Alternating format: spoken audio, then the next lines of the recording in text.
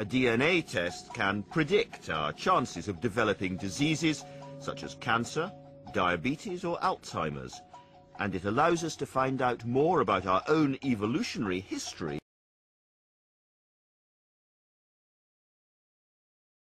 than ever before.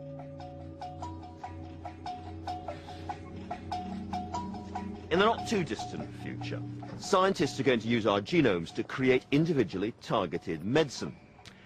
But a little bit like Darwin's theory of natural selection, misunderstood or in the wrong hands, this could cause great unfairness, great political problems.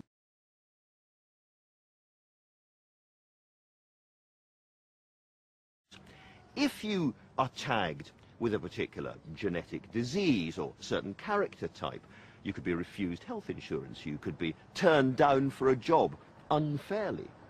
And, looking ahead, there are even more sinister kinds of choosing to come.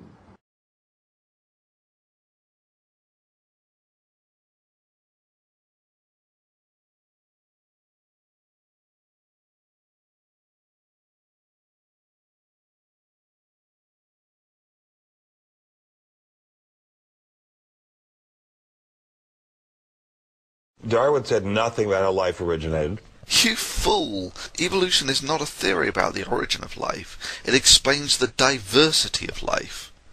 Your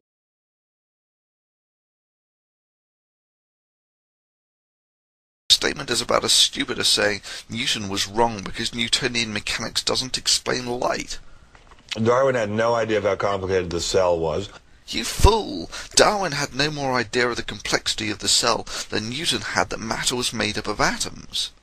However, this in no way undermines the validity of either evolution or Newtonian mechanics. And there hasn't been much progress in Darwinism since then. You fool and double damn fool. Firstly, there is no such thing as Darwinism, any more than there's such a thing as Newtonianism, Einsteinism or Faradayism.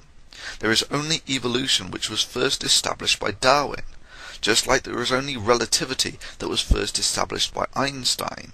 Secondly, not much has changed since Darwin. It's really difficult to restrain one's anger when a man so willfully parades around his proud ignorance as a badge of creationist honour.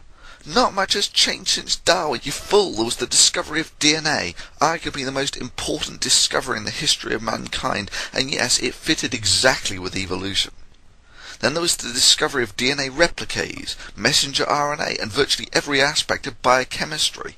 Phospholipid bilayers, the Krebs cycle, RNA transcriptase, photosynthesis, ion pumps, sugar and lipid chemistries, most of them Nobel Prize-winning discoveries, and yes, every single aspect was 100% compatible with evolution.